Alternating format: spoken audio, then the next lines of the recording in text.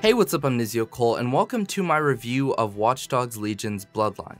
Now, I know it only came out 3 days ago, but this is a non-spoiler review, so you don't have to worry about anything. Let me know if you want me to do a actual spoiler review after you've played Bloodline, but everything in this video will be no spoilers. So I don't really have a super structured script and everything like I did for the main game review, but I just took some notes while I was playing, and I'm just gonna talk about everything I thought was good, everything that I thought was bad, and my general thoughts on the whole DLC. So the first thing I want to talk about is the soundtrack, and honestly, the soundtrack for Bloodline was better than the original game. There were some tracks that I liked, especially the mission music in the original game, but I honestly like the soundtrack for Bloodline more than I do for the original game.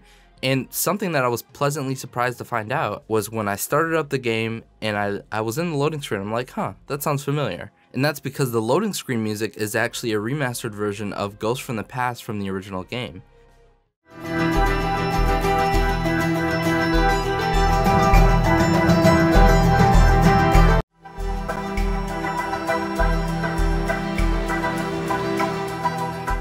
It honestly brought back so much nostalgia from all the times of playing through the game and hearing that soundtrack. Another thing that I wanted to talk about that was pretty cool is that the upgrades, like the tech upgrades and weapon upgrades for Marcus and Wrench, weren't actually based on going around the map and getting tech upgrades. It was basically like, complete this mission and you'll get this upgrade. And it had a whole bunch of different people, which I won't spoil too much because there is another person who's a mystery at the start of the game, but you'll just have to play through it and find out for yourself. Now let's talk about the tech, the upgrades, the abilities.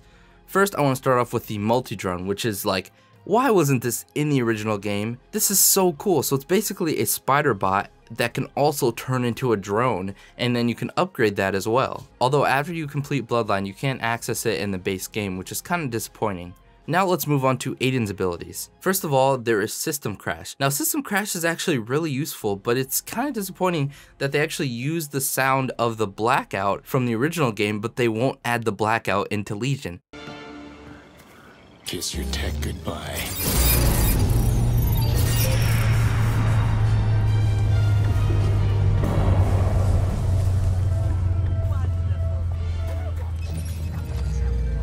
Like, please Ubisoft, just add Blackout. We all want it.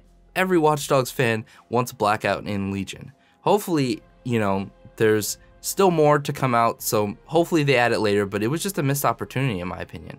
System Crash was cool. It pretty much disabled like everything and distracted all the NPCs, but it wasn't Blackout. It just didn't have the same feel. I feel like it's not really even worthy of the Blackout sound effect from the first game. Now I have the damage buff, and this is something that I kind of wrote off when I heard that they were going to be adding this, but it's actually really intuitive and really helpful. And honestly, I wasn't even sure how to get focus to trigger really. I only got it to trigger once, but yeah, I kind of wish it was an on-command thing like with Watch Dogs 1. That would have been cool. Now on to Wrench's abilities. Lady Smash, the hammer, I used a fairly good amount of time. There's this ability where you can smack it onto the ground and it just makes everything go crazy. I didn't use ninja balls that often. Honestly, Wrench, as he was with his LTL weapons, he was just OP. He was super OP. Combine that with Sergey the drone, which is my favorite thing ever. Overall, I think there are a few things that Ubisoft could have improved, but overall, their abilities are great and fun to play with. Now, I'm going to talk about the story, but in a roundabout, non-spoilery way, so you can make a decision on whether or not you want to buy Bloodline. There were quite a few references to older games that some I was even surprised to see in the game at all. The villain of Bloodline is better than... It's kind of a toss-up because I really liked Sky Larson, but it's one of the best villains in the game in total.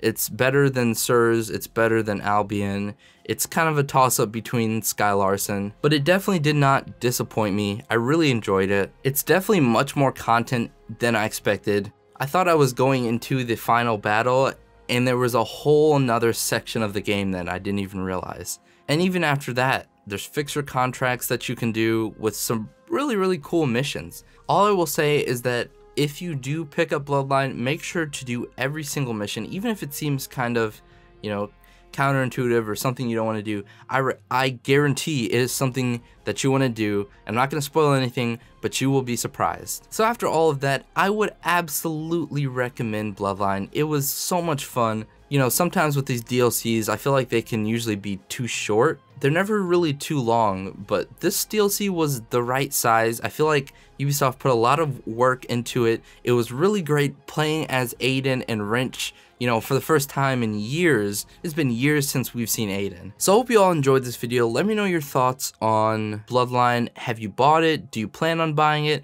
Have you already played it? Please don't post any spoilers in the comments. And yeah, I hope you all enjoyed this video, and I'll see you all in the next video. Peace.